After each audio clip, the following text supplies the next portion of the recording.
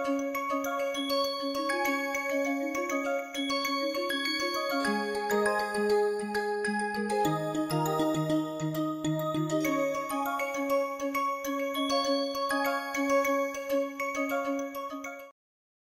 this module, we are going to look at the relationship between this dominant strategy implementability and dominant strategy incentive compatibility. So remember that we were discussing the indirect mechanisms and direct mechanisms. So if you can implement a social choice function using an indirect mechanism, we call that social choice function dominant strategy implementable. And if the direct mechanism is itself implementable, then we call it dominant strategy incentive compatible. Now we have hinted at a result which actually shows some sort of a similarity or equivalence between these two things, and that result is known as the revelation principle. And here we are going to define the revelation principle for dominant strategy implementable social choice functions, and later we will see that we can actually look at a different version of this revelation principle for some other implementability as well. So what does this mean? It says that if there exists an indirect mechanism, remember those indirect mechanism were all those message spaces, M1 to Mn, comma G, so this message space and the corresponding decision rule that implements F in dominant strategies, then F is DSIC. So you can as well find a direct mechanism to implement that social choice function. So the implication of this result is that we can, without loss of generality, focus only on DSIC mechanisms. So the proof is fairly simple. You just have to do a very careful substitution. So it is just saying that if you have an indirect mechanism, so we start from that. We just write down the definition of dominant strategy implementability. So let's say this social choice function is implemented by this indirect mechanism.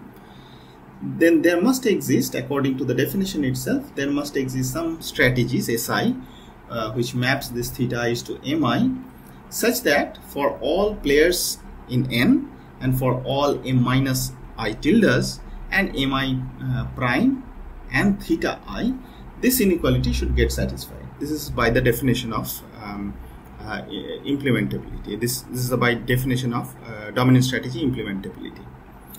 Now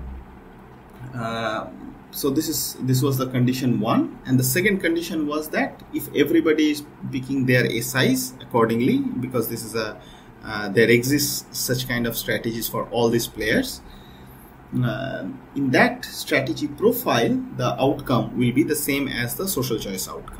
So this is the second condition. Now we'll be using this carefully. Now we know, so this equation 1 is going to hold for all Mi prime and M minus I tilde. So we are going to pick a very specific kind of messages.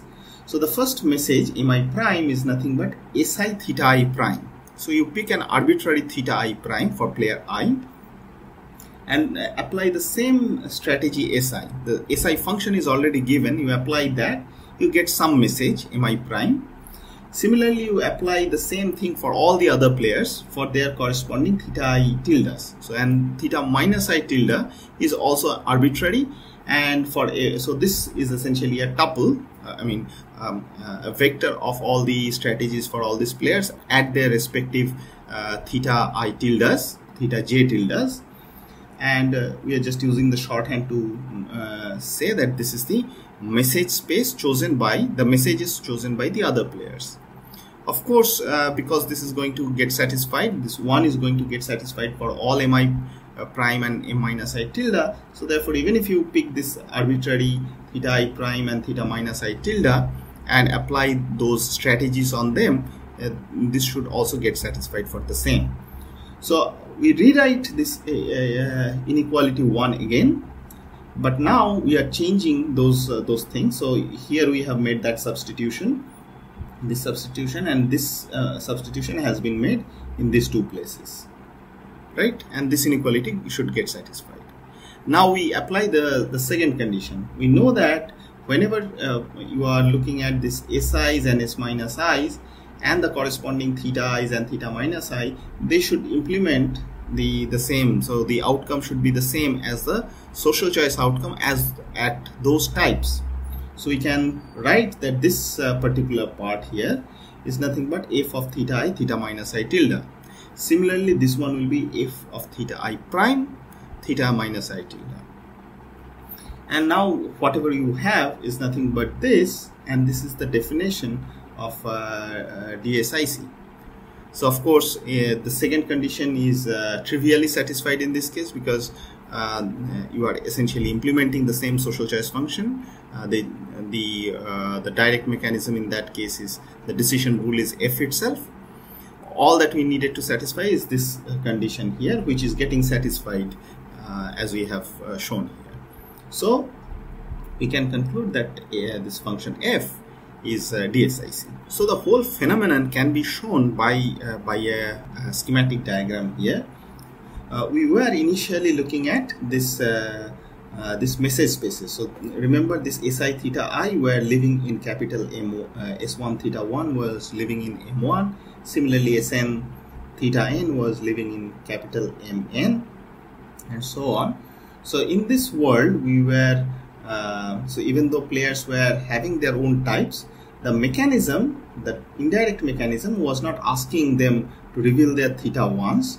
Rather, they were asking them to give the messages in this message space. Something like the purchase of those railway tickets of a certain class was their message. That was being asked by the indirect mechanism, not their type directly.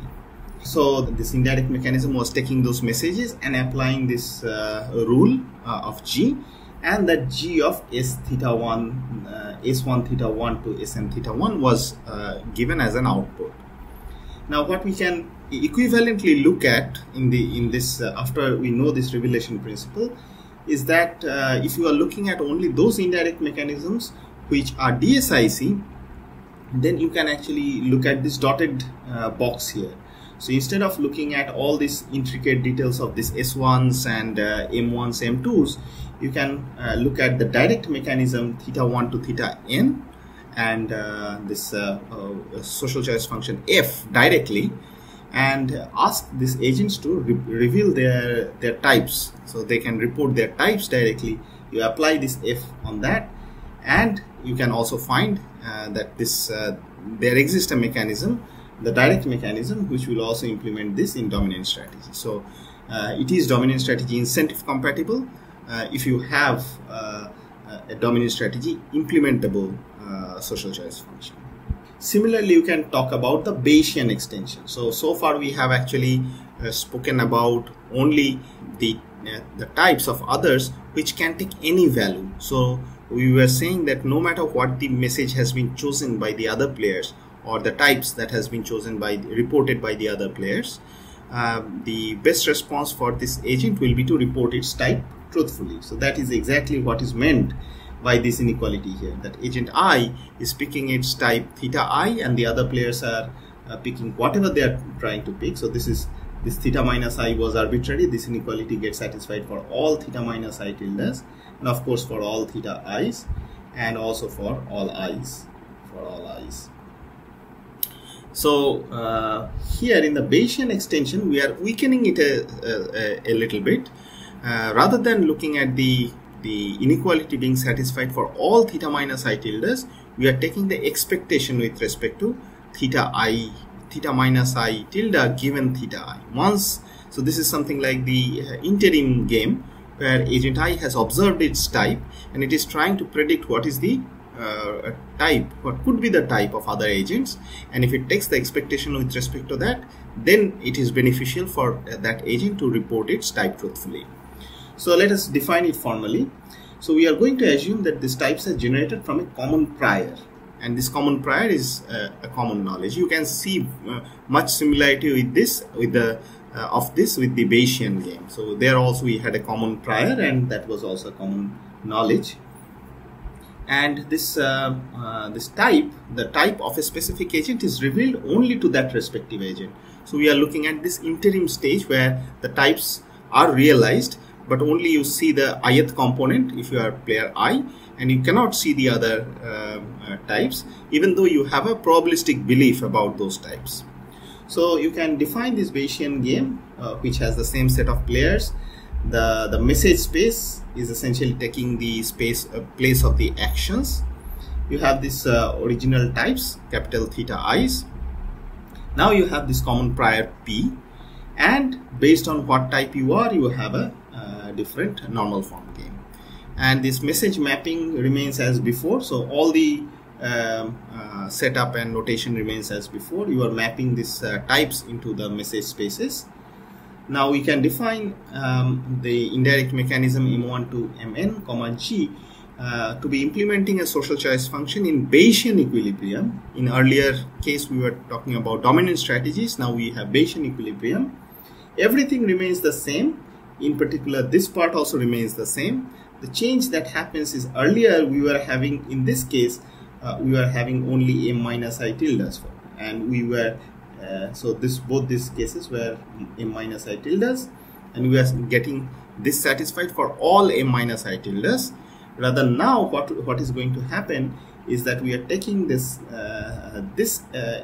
quantity here, that is player I is choosing this, its true type is theta I, and it is choosing this action or the strategy of SI. Other players are choosing their own strategies, and this is becoming a Bayesian equilibrium. So you are taking the expectation with respect to theta minus I given theta I. Once you have observed theta I, you have this belief, you take the expectation with respect to that belief, and once you take that, picking any other mechanism, any other message mi prime is not beneficial for you, and you are still looking at the expected utility when you have observed your own type. So this is quite naturally a little weaker than the previous definition. Of course, if the previous definition was true, that is, some mechanism was dominant strategy implementable, that is definitely Bayesian implementable. You can do it as an exercise.